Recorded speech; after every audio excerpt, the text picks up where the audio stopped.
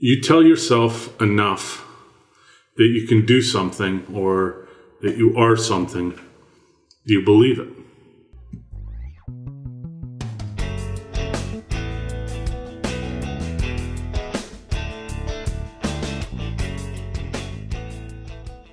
Hey, what's going on, my YouTube family? So, you made it through another week.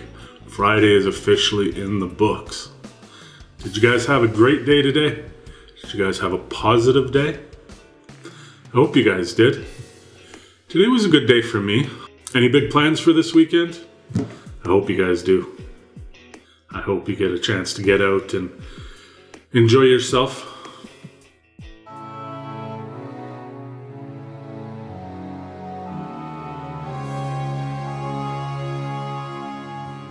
So let's talk about repetition. Repetition of something like affirmations leads to belief. You tell yourself enough that you can do something or that you are something, you believe it. So once that belief becomes a deep conviction, things begin to happen. It's the same thing when you're wanting to obtain your goals. You need discipline. Considering that so much of what we do on a daily basis is habit-driven, developing the right habits will help to instill the right amount of discipline into our lives. So how do we achieve discipline in our lives? I'm going to give you 5 simple steps that'll help develop discipline. Step number 1, removing temptation. Removing all temptations and distractions from your environment is the first step when working to improve your discipline. So, say you're trying to lose weight, or you're trying to eat healthy. What's one of the biggest temptations? Junk food. So, what do? You toss away all the junk food in your house. Start clean. Don't have stuff around that's going to make you stumble. Step number 2, eat regularly and healthy.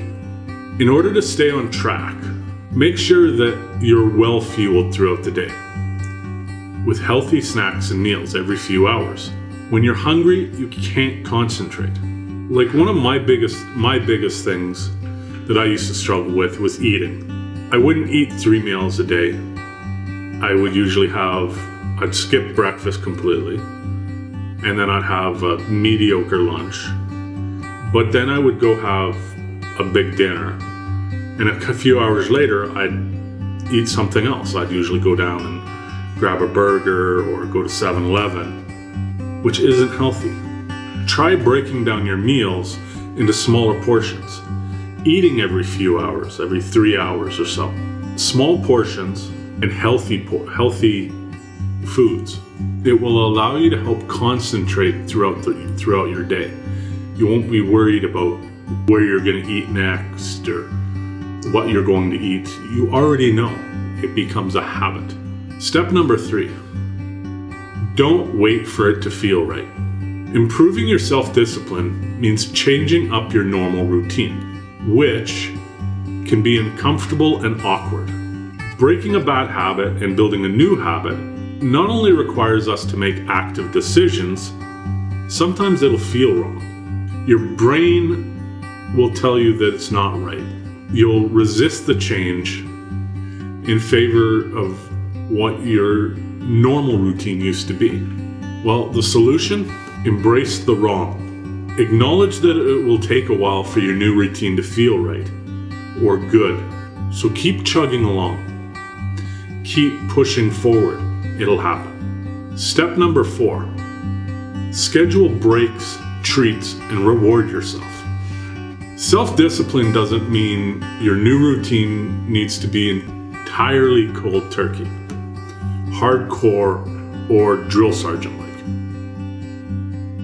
Giving yourself zero room for mistakes will often lead to failure, disappointment, and giving in to your old ways, reverting back to your old routine. While you practice self-control, schedule specific breaks, treats, and rewards for yourself.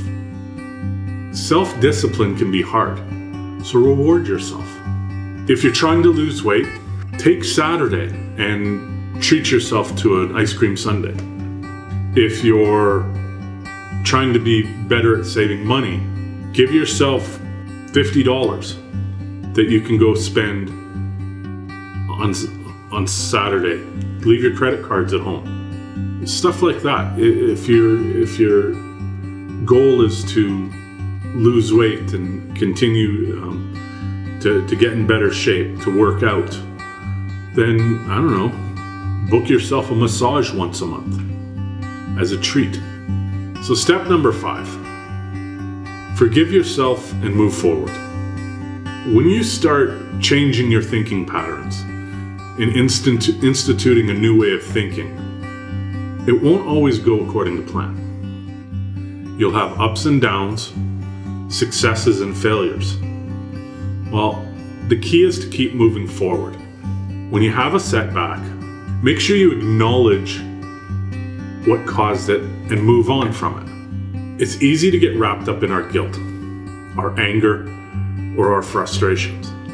But these emotions will not help improve your self-discipline. Instead, use the failures in your plan as learning experiences for the future. The longer you're off your game, the harder it is to keep going in a positive direction.